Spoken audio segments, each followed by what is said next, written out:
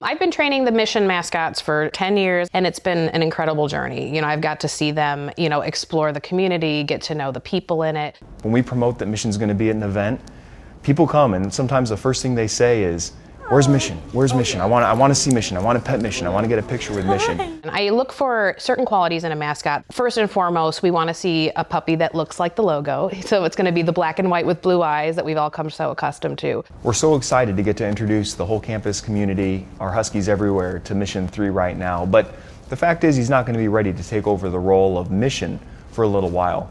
He's got some training to do. Mission 3 is going to have a very interesting next 6 months of his training here as a journey in the mascot. He's got a lot of socialization and exposure to do. And so what that means is he's going to be coming with me to campus frequently to just really take in the environment, get to know students, get to know faculty and staff. Mission is welcoming. He loves everybody. He's inclusive. He wants everybody to be a part of his family, just like we want everybody to be a part of the Husky family. What I especially love about Mission number 3 is that he's really sassy and fun. He loves to talk and tell me all about his day. He has a lot of ideas that he wants to share, but at the end of it, he's incredibly affectionate. He loves both me and everybody else that he's met, and so I think he's going to be a great asset for the NIU community.